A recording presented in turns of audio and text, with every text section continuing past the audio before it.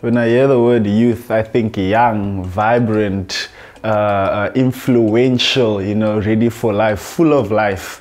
Those are the words that I think of when I hear youth.